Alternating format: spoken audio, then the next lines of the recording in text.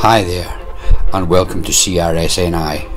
Today we speak with Fraser Lithgow, Operations Director of Fletchers Waste Management in Sheffield, and discuss the latest installation from CRS-NI.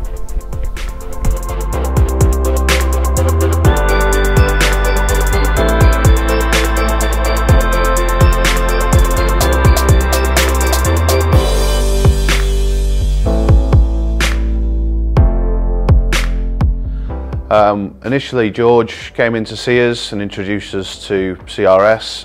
One of our customers had just put a CRS plant in very locally to us.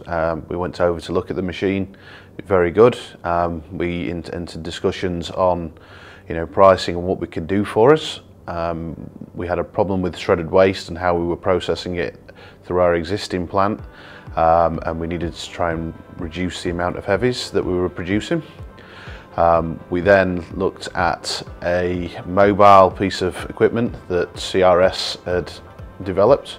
We processed some of our material through there through the day, and we're very impressed with how the machine was working. So we had looked into how we could design a static plant incorporating various bits which would reduce the amount of heavies and maximise the amount of recyclables that we could get out of the materials. We then opted to go with that in October 2021.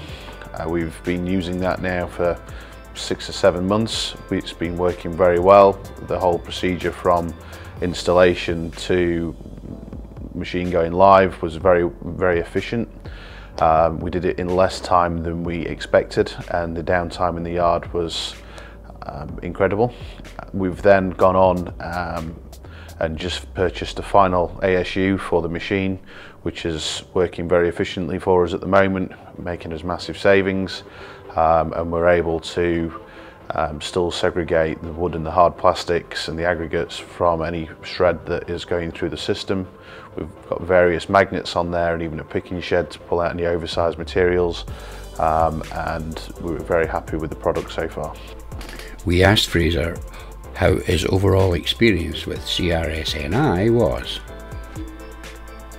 Very easy to deal with. We've worked with them throughout COVID, so lead times have been managed and expectations have been managed. The issues that we have had with the plant, they have reacted and got the plant running straight away. We've had very minimal downtime. I couldn't recommend them enough.